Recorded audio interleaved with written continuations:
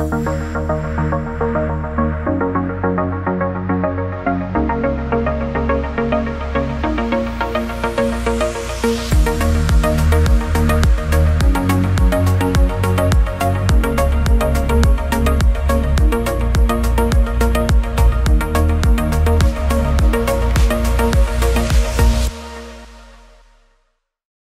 afternoon. I am so glad to be here in person for the Toronto Global Forum 2021 and excited to be part of what I think is an important conversation about building resilience. On behalf of Desjardins, a big thank you to the Honourable Perrin Beatty for moderating the event today. It truly is an honour for me.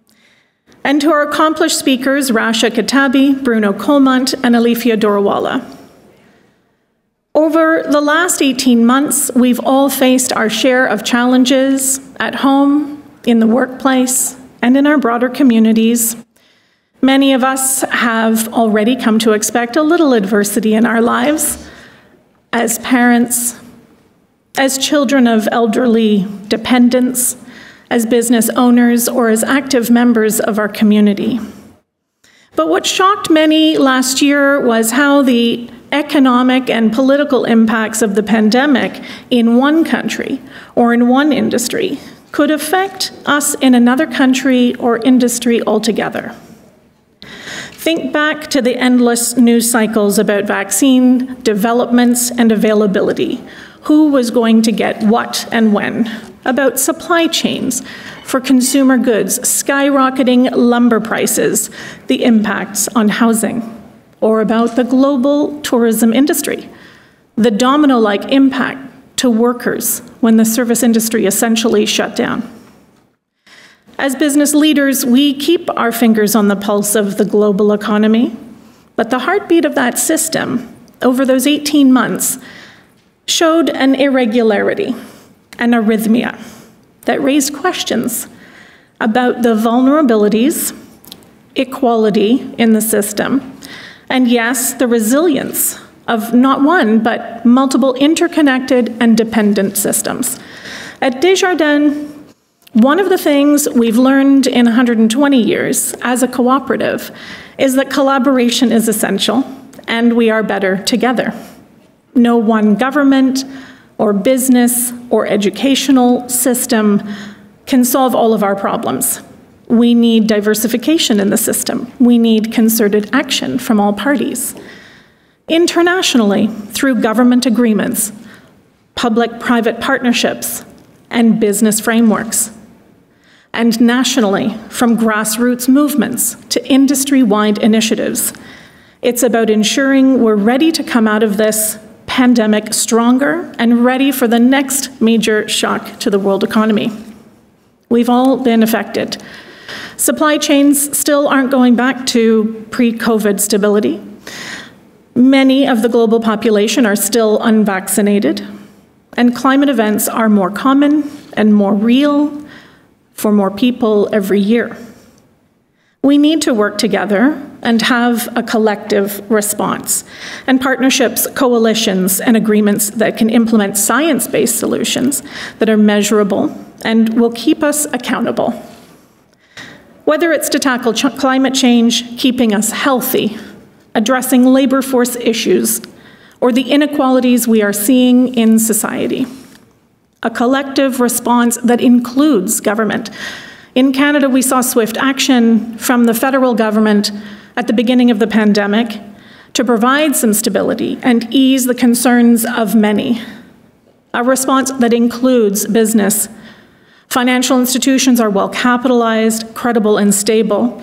By the nature of what we do, we understand what our clients want and what our communities need.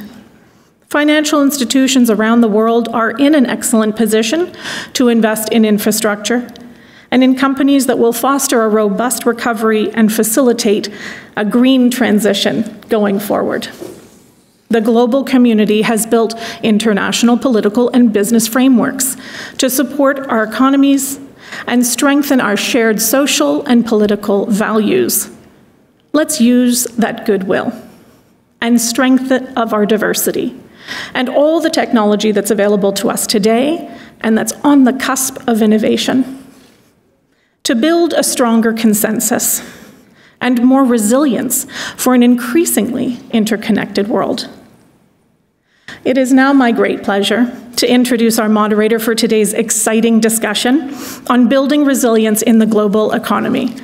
The Honourable Perrin Beatty is the President and Chief Executive Officer of the 200,000-member Canadian Chamber of Commerce, Canada's largest and most representative national business association. Before that, Perrin was the President and CEO of Canadian Manufacturers and Exports. In 2018, he was made an Officer of the Order of Canada for his lifetime of public service and for his devotion to the development of our nation as a community leader and corporate visionary. And you're probably blushing. But that really is just the tip of the iceberg of all that he's accomplished. Perrin, thank you for being with all of us today. I will now hand it over to you to guide this exciting and informative conversation with our distinguished panelists.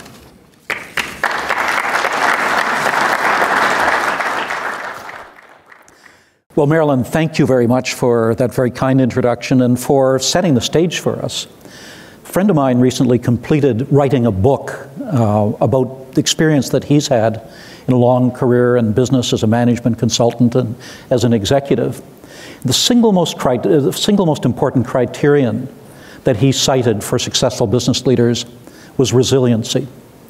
And that's a factor that has been tested very severely both in Canada and around the world over the course of the last few years. Even before the pandemic struck, we saw that there were pressures on the global trading system as a result of protectionism. And we've been living for over 20 months with the global pandemic, which has put enormous strains on our societies and on our economies. And even as we start to pull back out of that, what we'll be finding is that the recovery will be uneven, that we could see new waves of the pandemic, and that there will be further strains on the system with further crises in the future. So it's appropriate for us to take stock and to ask ourselves, what is it we can do within our businesses, within our national economies, and within the global economy to build in resiliency, to ensure that we are prepared for the challenges of the future, including the challenges of climate change. We have a very distinguished panel with us today. We're taking social distancing very seriously, so they are scattered around the world and not in the room with me today, but I think this will work very well. Let me give you the very short, condensed version of their biographies to give you a sense of their backgrounds. If I were to give you a full sense of their accomplishments, we would burn up all of the time that was available to us because they're extraordinary. Alifia Doriwala is the managing director and partner at Rock Creek, a leading global investment management firm that applies data-driven technology and innovation to investing. Bruno Calment is the head of private banking at Degroof Petercam, the largest private investment bank in Belgium. He's also a university professor and a member of the Royal Academy of Belgium. Rasha Katabi is the founder and CEO of Brim Financial, a fintech company that's based here in Toronto that aims to bring innovation to the credit card and financial space via its state-of-the-art credit card infrastructure and digital platform. Well, colleagues, welcome. Looking forward to this discussion.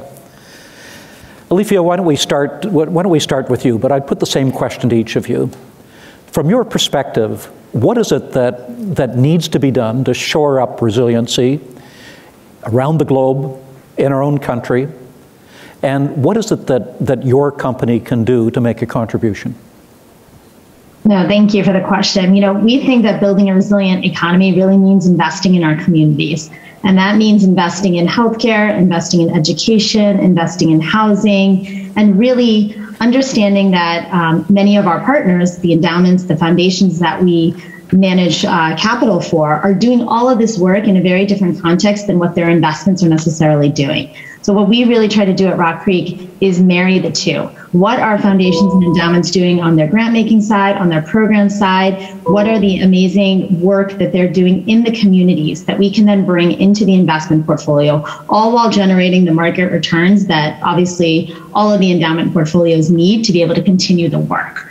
So one of the things that we've really focused on in terms of building a resilient economy is trying to see and identify where are the gaps. Why are we having all of these widening inequality gaps within communities? And how do we take an approach to inclusive investing that, again, is generating market rate returns, but is really making a difference in communities that we can then translate on a global basis? So we invest very globally. We invest across Europe, across Asia, and all around emerging markets, here in the US, and obviously in Canada with many of our partners like the Toronto Foundation and the Equality Fund. And again, everything we're doing with the investments that they have generated is putting it back into the economy, putting it back into communities, but specifically within these themes that have just been exacerbated because of COVID. And we see a real need for more investment and really measuring what the outcome of those investments are. So for example, we invested in a ed tech fund. So we are invested in a variety of companies that are really trying to bring students in the middle of Africa that have no access to any sort of robust education system. They can now go online because the one thing that everyone has is a mobile phone. They can go online and they can access an education and a quality of an education that anyone in Canada is accessing. So those types of investments are what we're looking for. And quite frankly, we think that this is the best place to generate return over the next 10, 15 years because it's what the economy needs to grow as well. So that when you're talking about measuring the impacts of the investment, you're not talking simply about a financial return for your company. You're talking about the social impact that these investments have. Yes, and we're measuring things like how many seats for that education fund have we been able to create, right? We're looking at affordable housing and saying, what is the affordability metrics of that community and how is this housing development going to improve that? We're looking at healthcare and we're saying, how can we help those that are in the older demographic have more access to an easy way to access their insurance, their Medicare, all of the different, complicated areas around healthcare. How can they increase that? So we're really looking in terms of measurement and impact at the very specifics that each investment is trying to generate. And of course, it's not perfect. It's not easy. Measurement and impact outcomes are probably a whole nother panel discussion. But we're doing the best we can, at least, to be able to start to look at those metrics and ensure that what we're investing in is aligned with where we think that we want to be investing to, again, make that change on a more global basis. Bruno, from your perspective, what do we need to do to build in greater resiliency, both globally and within your country? And what can your company do to make a contribution? Well, first I would like to thank you for being here. And I take social distancing seriously because I'm in Belgium, so far away from Canada. Let me put it this way. If I take a global perspective, I think that the pandemic has raised two very important issues. The first one is that, and you may know that in Europe we have the so-called welfare state or social state. And basically our economies had to make a trade-off between the economy and healthcare. And most citizens were expecting more healthcare services, but at the same time the economy needs to go further. So the trade-off was difficult to find. And even today, there are big debates in both European countries about this trade-off. The second thing is that most European countries have realized that there was a deficit of public investments. And this is very important because this deficit started almost 40 years ago. And especially it got increased when we entered into the euro 25 years ago. And let me explain this to you. When the euro got introduced, the idea was that there would be no inflation in Europe and that public deficit would be decreased down to zero, that public debt should be decreased. And most European countries facing at the same time the need for public investments and the aging of population that led to more social expenses decided to cut public investments. So today, after the pandemic, we realize that we need to reinvest into the economy. That's a big debate because it will change the frame of Europe, it will change the shape of the euro, And definitely, Europe will have to make more and more public investment, especially in the climate change area. For my company, it changed a lot. I was the CEO when the pandemic started, and we are one of the most important players of Belgium. So we are used by the government to discriminate investments, and definitely we will support the government and all, I would say, active investors to go for the climate change and to help the energetic transition. Now, you've had experience in both the public and the private sector. Could you just elaborate for a second on the relative roles of government versus the private sector in achieving these goals? I think that the government will have a very important role to play, because the weight of the government in the global economy, global European economy, exceeds 50% of the GDP. So nothing can be done without the support of governments. So, and we know that we are hit by public debt. The public debt is being used today to stimulate the economy. So I think that the first energy will come from governments, and in the second stage, the private sector will help. But I think that most European countries will rely on the public sector. Rasha, what's your take on this? What are the challenges, both in the national and global economies, and what can your company do to make a contribution? Yeah, thank you very much for including me today on the panel, and thank you very much for the thoughtful question. I think that we lived through a period of unprecedented disruption and unprecedented acceleration on so many axes that we're still trying as private and public sectors to digest and to internalize and to actually operationalize, if I can use company jargon. I think going back to March 21, when COVID hit, and we thought we're going to go away for a week or 2 weeks and everything's going to go back to normal. There was massive disruption. There was massive disruption for the economy in general, but let's take, at the human level. So employees that now, workers, being at home, small businesses closing shop, not being able to reach their consumers again, and therefore, be able to continue to survive. The companies and their ecosystems, i.e., and their employees and their, their economic viability, the ones that fared the best were the ones that were the most digitized, the ones that were able to, very quickly shift in terms of offering their goods and services to offering them online, instead of, or in addition to, or alongside offering them physically and in person. And, those that were able to, basically without missing a beat, shift to working from home with their entire employee base, just literally overnight. We at Brim, being a digital-first company in fintech, our DNA, we were fortunate that, after that March 21st, we didn't miss a beat in terms of carrying on, the mission of Brim and the work of Brim, and we actually increased the size of the team, and there was a lot more, acceleration in those digitization trends, whether it is, from banks or credit unions or, large merchants, etc., to bring them to the fore, and now not to bring them to the fore in 2 or 3 years or 5 years, but bring them on tomorrow. So it was, a very good intersection, if you will, of the ecosystem that Brim has built and the platform that we delivered online. And interestingly for us, 2020 and 2021 were periods of unprecedented growth, and all of the implementations that we did, we didn't even have to go travel for a pitch actually meet our customers physically, shake hands with them in order to be able to roll out full platforms within their digital banking ecosystem,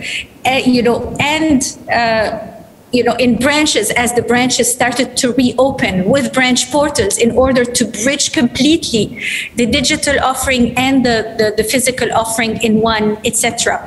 But I want to go back to just at a much higher level. So very important was to be able to transcend really that divide between the physical and the digital seamlessly, whether it was in the delivery of goods and services or whether it was in being able to produce them as a company. Another thing that we saw was small business that really had to close down, and that interface that relied heavily on the physical interface disappear. So another thing that where Brim got to really be uniquely differentiated, and we're very happy to have been able to help an unprecedented number of merchants literally in 3 minutes be able to launch offers and reach audiences that are basically the customers of all banks, various financial institutions, various large merchants that are our partners, in order to be able to sell their goods and services online and be able to direct traffic, direct awareness, and direct actually economic traffic to them, and be able to sort of level the playing field versus, the Amazons of the world or, the large e-shopping and e-commerce platform. So, we believe that the merging of financial services delivery, together with goods and services and commerce all merged in one, really imagination, recreation of what is finance and banking, and deliver it in a seamless, embedded way, and end-to-end digitized, surely was something that we felt, Brim was able to contribute to the moment. Now, at the beginning of your remarks, you commented on the fact that none of us anticipated what we've been forced to live through for the last 20 months or so. Were you surprised by the degree of resiliency that there was in the system? I was worried at the outset that we would see supply chains collapse. We're seeing strain on supply chains now, but they functioned remarkably well during the pandemic. Our telecom system, if we had the telecom system that had been in place at the time of SARS, it would likely have collapsed. Our financial system seemed to function well as well. Were you surprised by the resiliency already built into the system? And can you identify areas where there are weaknesses that we have to address? For sure. Yes, thank you. I believe in the resiliency of humans and human beings and our societies. Let's just go back to the financial crisis, and there I was at Merrill Lynch, Bank of America, front row seat in that. And, everyone was calling for doomsday collapse. I think I fundamentally believe in the strength of human beings and their will to survive, and our, therefore, communities' will to survive, and governments and nations' will to survive, I think is a testament to the strength of humanity. So, with that, I think this is where the public and the private ecosystems working well together would produce, better outcomes for everyone. So, for example, the acceleration of the future of work. The future of work is here today. It's remote work every day in a way we wouldn't have even conceived of, even a couple of years ago. Whereas it's not about facilitating remote work, it's about being digital first. with an option to be in the office. This is for you know, of course, I'm talking about, sectors of the economy that are lucky enough to be able to deliver those services remotely, but that is still a very large sector of the economy. So thinking about it there, so for example, let's take it down to Ontario. We used to think that we have public policies in Ontario where we are supporting this ecosystem and making Ontario a very attractive place to attract talent. And therefore, we are supporting our Canadian companies and startups and etc. to rise and to be competitive globally. Okay, post-COVID, there are no more borders. We are delivering our services and platforms and etc. and rolling them out globally in a way that is unprecedented, because no one now is asking us whether large banks in the UK or in Europe or in the US, do you have an office in the US? The question is your platform live globally? Is your platform delivered? And the answer is yes. And therefore, that gives us a massive advantage in terms of much faster globalization than would have been able to be achieved pre-COVID. Now, let's go back to that question of talent. We need to attract talent to Brim Financial, that is a Canadian, based company at the source of it, but really that is a global footprint company. So what are the global policies that are required in order to enable us to do that better and faster than any other company that we are, competing against globally in that digital world? Because right now we can, everyone's doing remote work, really hire anywhere where talent is available and has access to work with us over the internet. But what are the advantages that we're going to be able to, by virtue of where we're incorporated, for example, have differentiation versus other companies that could be incorporated in other geographies. And I want to take a moment to talk about how much this crisis had an impact on women massively, based on a report from the United Nations, and the brunt of the domestic chores and housework and family work, as well as the work from home and work remotely that fell onto them. In droves, they left the workforce. So I think this is, again, in order to build resiliency, this is 50% of our workforce. In order to build resiliency, public policies that support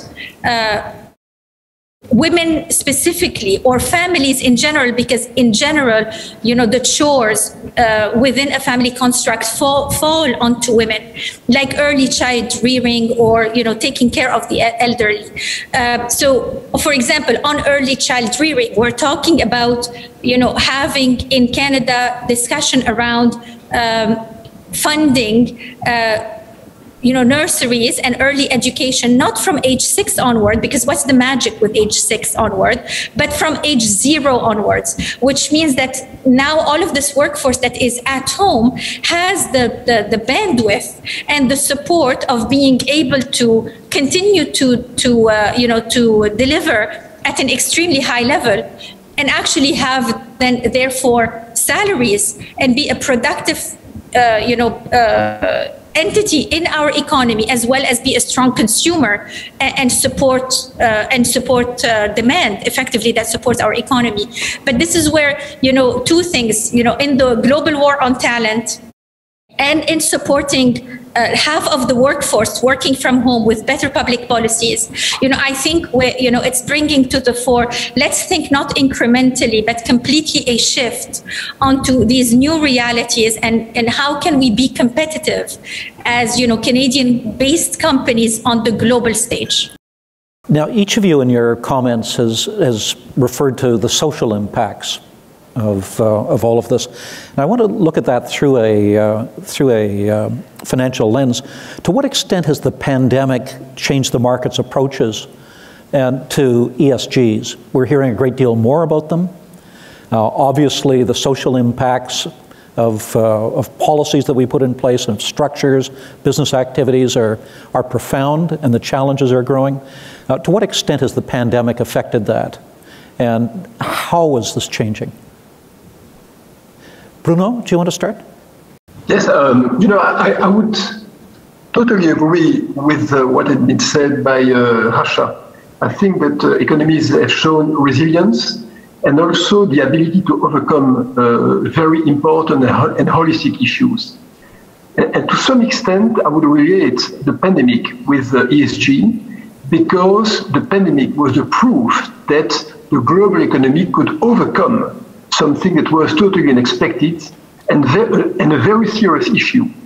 So what we are seeing today in Europe is that ESG become number one of the concerns of most companies. And I would go even further than that. The pandemic has shown that there was a huge difference between companies that were able to digitize their operations 10 years ago and the one that could not do that. And today the gap, is so huge that it's almost unthinkable for the companies who did not digitize their operations to overcome their delay. The same will be true for ESG in the coming 10 years. So the companies who will make today the decision to go for ESG discipline will be the winner of tomorrow. And of course, the result will be there maybe 5 to 10 years down the road. But this is as important as having understood 10 years ago, the importance of digitalization. I just comment on ESG. We've been investing in ESG investments, whether they're in the public markets, companies, private markets, since 2000, since Rock Creek was started. And we have invested and put to work almost over $7 billion in ESG and impact investments, and over $6 billion in diverse founders. Because one of the things that's getting a little bit lost is the S in ESG. And the intersectionality between environment and social is huge. And that's being, I think, it's great that we're having all these discussions around climate, around environment. We're seeing at COP26, all of these big pledges, all of these big initiatives by businesses. But I think we really have to get realistic in terms of what does that actually mean? What are financial firms, for example, that have pledged? How can they reduce their carbon footprint? But also, how can they create an inclusive environment? So to Rasha's point, more women are there. There's a more diverse population. All of that will really try and reduce this widening inequality gap that honestly COVID has just exacerbated. While it's been great that so many people have been able to work from home, if you think about it, we've actually got kind of a divided economy now, because now you have a segment of the economy that can never work from home, and you have a segment that only wants to stay from home. And that's actually producing, across every country that we know of, huge labor shortages in critical areas to have a resilient economy. There was a jobs report that said the percentage of clicks for jobs in healthcare and childcare and education were down 40%. And the clicks in terms of interest in jobs in marketing, communications, civil engineering were up 40%. Well, that's not sustainable if we want to grow this economy. We need both parts of that economy to be working. And so I think the S in ESG is critical. We've invested quite a bit in diverse founders, women founders, Black and Brown, Indigenous founders of companies, and yet there is still a lack of capital. I would love to be positive and say that COVID had accelerated the amount of capital going towards these areas. I think it highlighted the need for more capital, and it has highlighted attention to all of these areas. I don't think we have seen enough meaningful investment and capital in these areas, though. We invest one portfolio through an entire 100% gender lens. That means every investment, whether it's in a company, whether it's in a venture fund, whether it's in a public equity fund, is taking into account the effect on, closing a gender gap that they see within their strategy. And yet, there's not a lot of other investors doing what we're doing, right? Like, where is the capital behind us? And so I think one of the things that we all have to do is really figure out what are tangible steps to encourage more investment in these areas, because otherwise I think that you will have a resilient economy that goes the other way. So in your opinion, we're still wasting an enormous amount of human potential? Yes, exactly.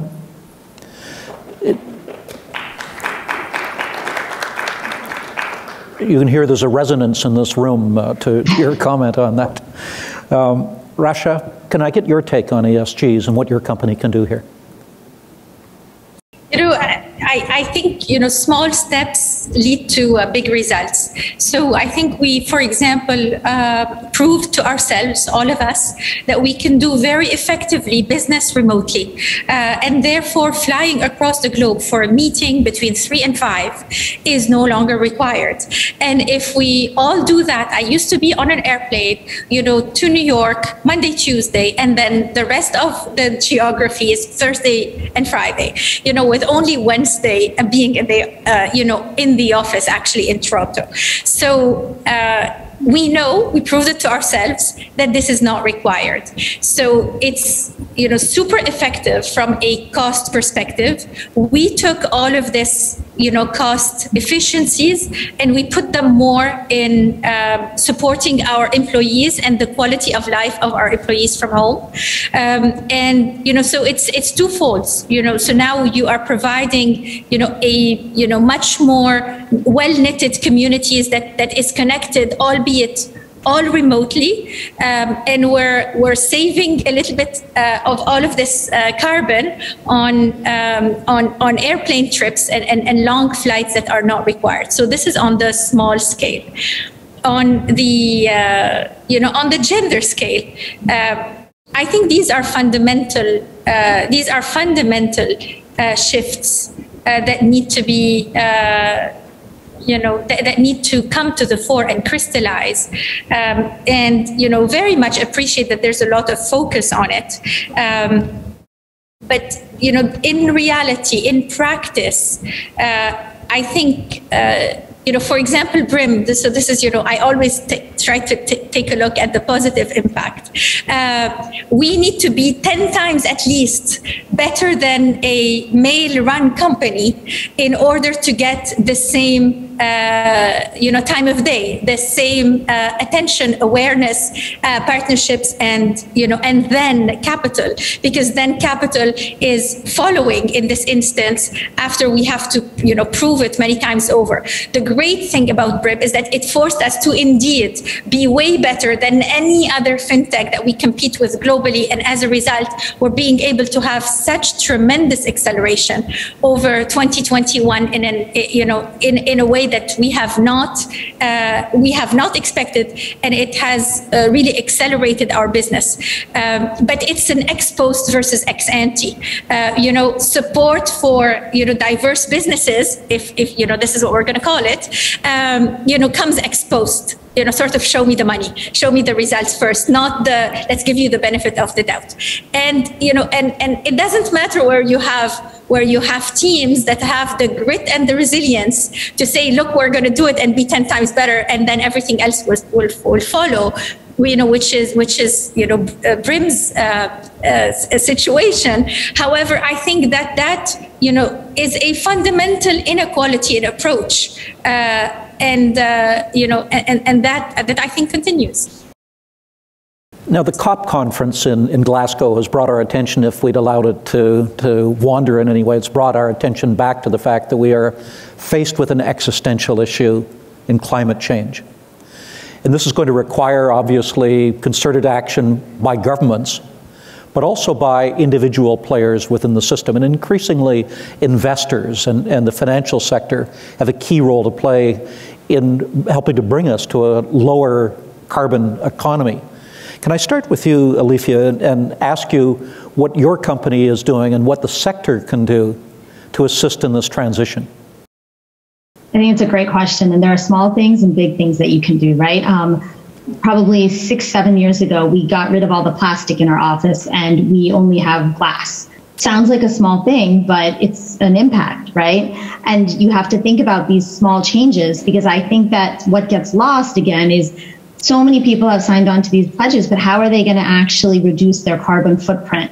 The planes are a great, example. Measuring how much hybrid work has changed your carbon footprint. Being smart about the use of paper, right? Given that everything is digital. I mean, there are so many ways. I think the question is, how do we measure it so that companies know the progress that they are making? And then on a bigger scale, there is still large, massive amounts of money that need to be put into technologies that will help us reduce our carbon footprint. And I think those technologies are developing. We've invested in things like Generate, which is a sustainable infrastructure fund, which is amazing in terms of the number of different areas and technologies it's investing in and supporting in.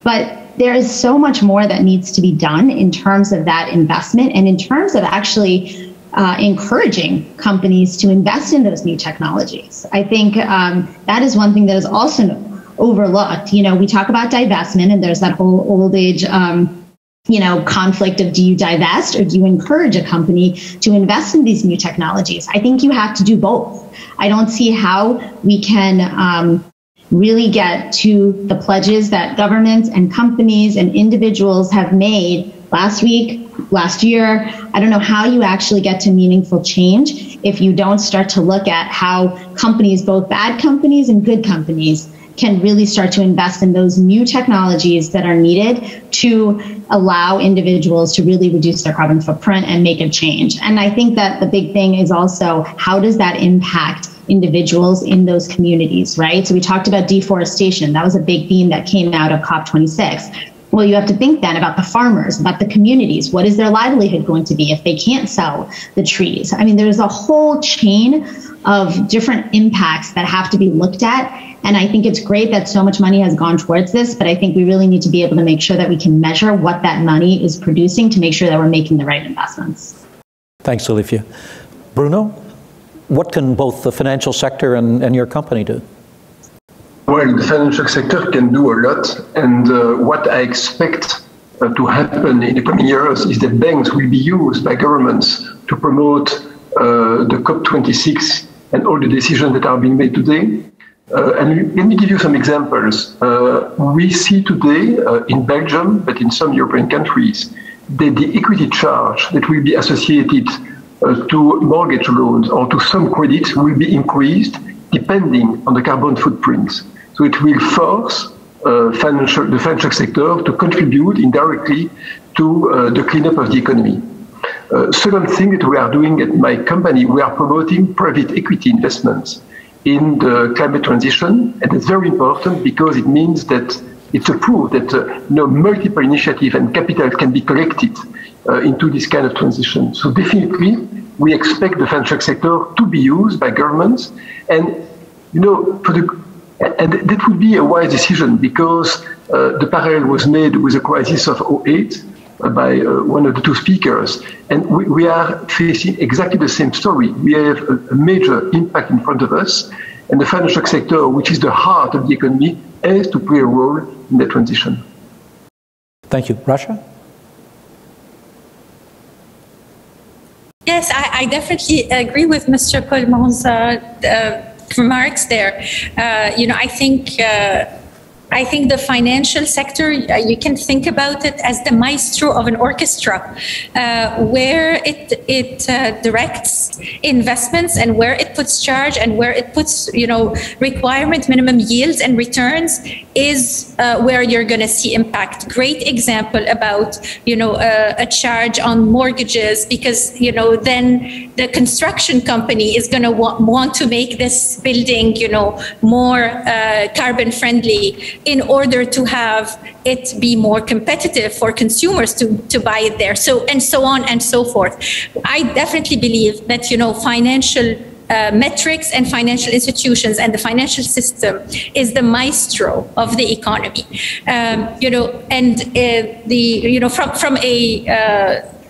From a micro perspective, I think the digitization goes a very long way. Like, for example, a very simple change of having the default be everything's going to be virtual, your statements, everything's going to be virtual.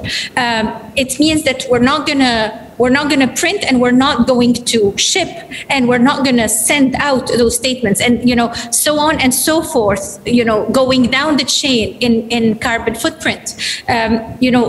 Merchants, where we're going to be able to immediately deliver their goods and services to the public, right where the public is actually making financial transactions, and where they're getting their mortgage and their deposit account, and all of this we are actually meshing it, if you will, with rewards and merchant and social commerce into banking.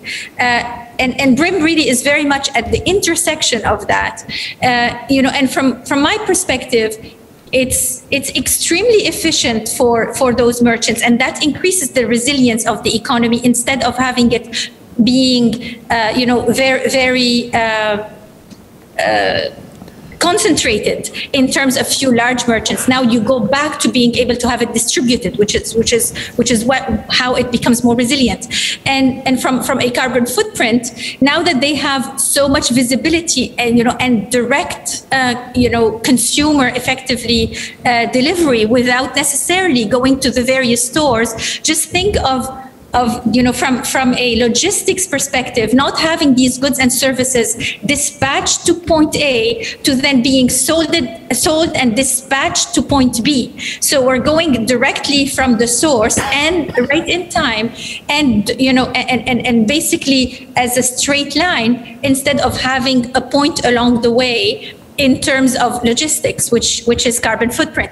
There's a lot of various axes to optimization that is happening through digitization and through merging and removing the walls, whether they be about talent, about gender, about commerce and finance and banking, and I think we're going into hopefully building a new, better world, more resilient, but building better, hopefully.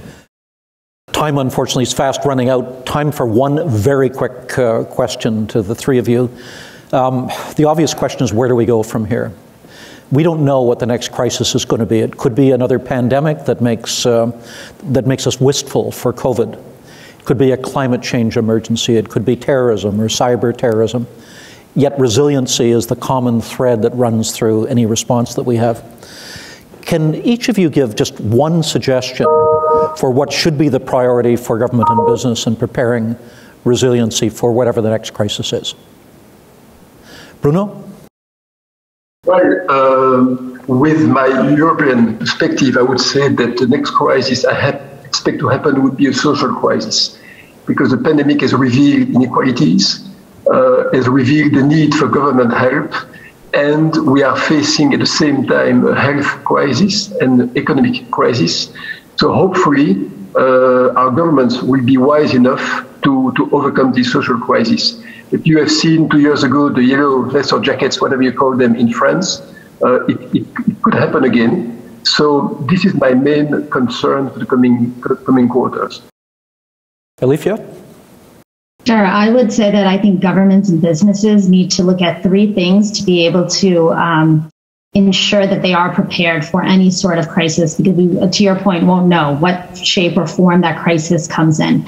So I think, both businesses and governments need to look at every investment that they're making in the economy from a risk perspective, a return perspective, and an impact perspective. And there's no trade-off across the three. And they need to look at it with that mindset. And that should be what the framework is for every decision, every system that they put in place, any investment that they're making, whether you're a government or you're a company. And hopefully that then better prepares us for the next crisis. Thank you. And Rasha, a quick response? Yeah, I very much agree with Alifia on the three axes and the need to look at them, each one of them.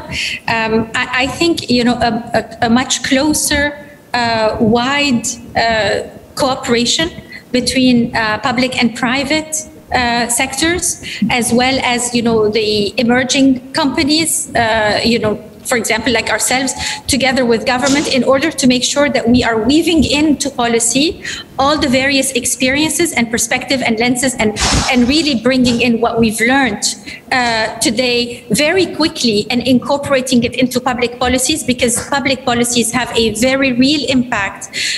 As I said, as Monsieur Colman said just before, governments have the most tremendous impact, on how economies move forward. Well, what a great panel. Thank you very much to the three of you. Each of you have brought an important perspective, broad experience, and a very creative approach to dealing with this issue. It's one that's going to be with us for a long time yet to come, and we greatly appreciate your participation. Ladies and gentlemen, will you join me in a round of applause for the panel?